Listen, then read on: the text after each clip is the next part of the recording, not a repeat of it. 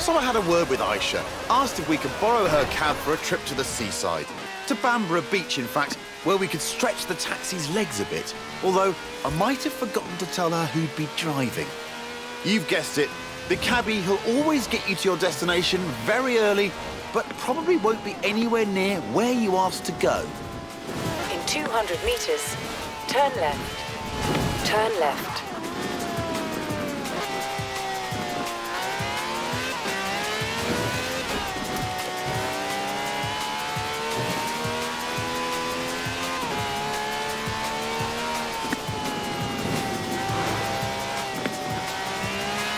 Now that's what I call a cab. No clattery diesel engine here. This is a V12 with over 750 horsepower, plus bucket seats. Beaded bucket seats, presumably.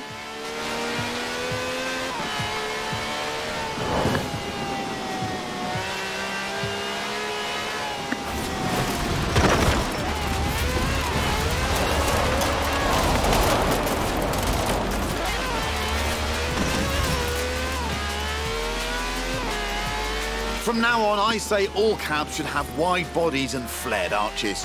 Think about it. More stability, more speed, more downforce, more room for your terrified passengers.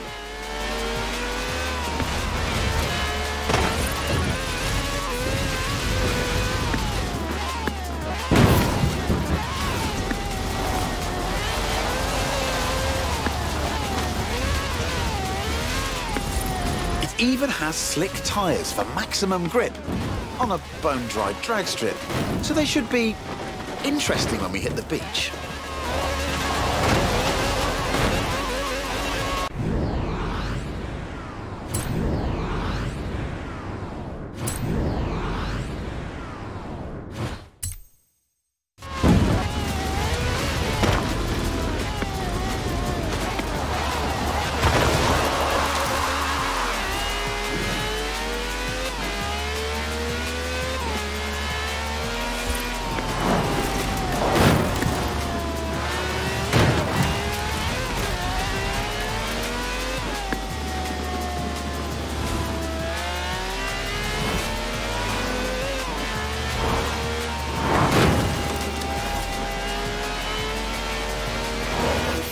Meters, turn left.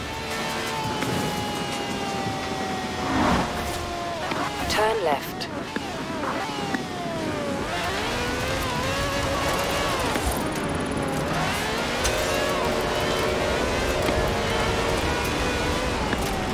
In 400 meters, turn left. Recalculating route. In 400 meters, turn right.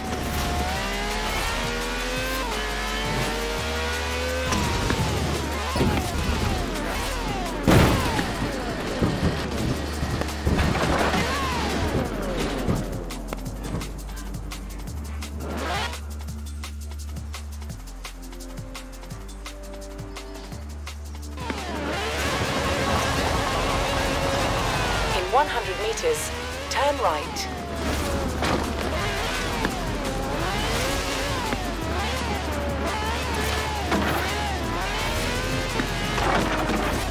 Good work from the stick there.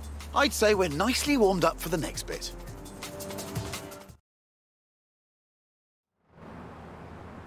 So here we are then. In the old days, daredevils used smooth, sandy beaches like this to see how fast their cars could go. Many early land speed records were set on beaches. Miles of space, nothing to hit. Sounds easy, right?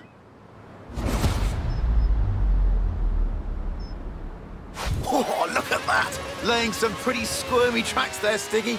That's what happens with 750 horsepower on sand. But that's the challenge here. Go as fast as possible all the way to the top of the beach. The thing is, there's something I haven't told the Stig.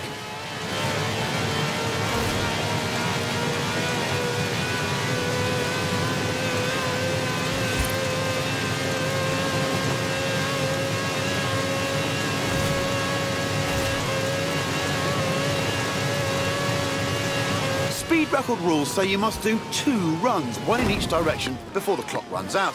Which means, Stiggy, pulling off the world's swiftest U-turn, which of course is when the handbrake comes in handy.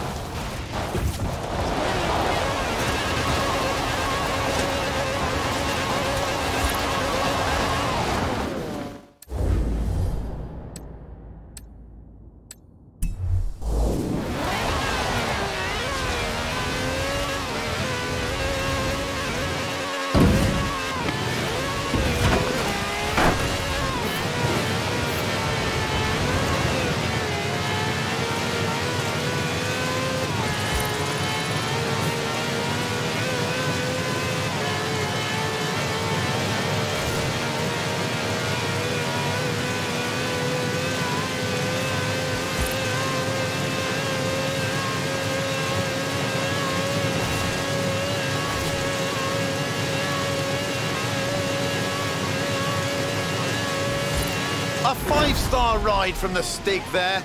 Minicab, maximum speed. Next time I need a ride to the airport, I know who I'm calling. And all of this off-road action has given me an idea.